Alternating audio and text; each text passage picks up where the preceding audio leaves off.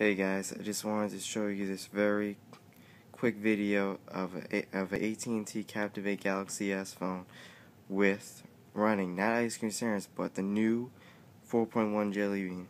That's right, 4.1 Jelly Bean alpha stage test build is now running on Captivate, and I can tell you it runs buttery smooth.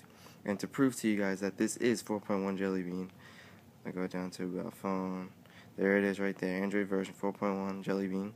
And there it is, the Easter egg that Google's always puts in their phones. And you can swipe the little jelly beans, very smooth, buttery smooth. And I'll show you the multitasking real quick to show you that's smooth too. I can run that in the background, I can run the browser, and I can switch back between them very smoothly.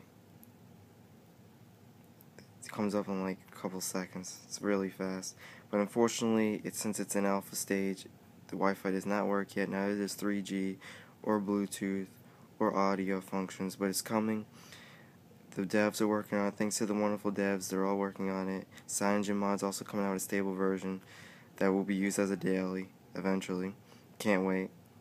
It will be for the Captivate and other Galaxy S phones. So our Galaxy S phones are not outdated. Samsung thinks that we have outdated phones, but we don't. These things are almost just as fast as the Galaxy S2 or even the new Galaxy S3. I will be getting a Galaxy S3 probably by next year. I'm waiting for the quad-core version. I don't think the dual-core version is good enough yet. I'm waiting for quad-core phones.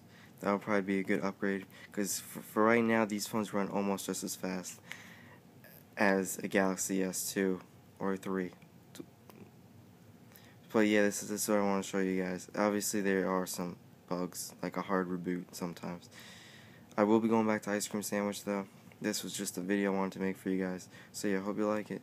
Rate, comment, subscribe to my channel. I will have more videos as development continues for Jelly Bean. Bye bye for now.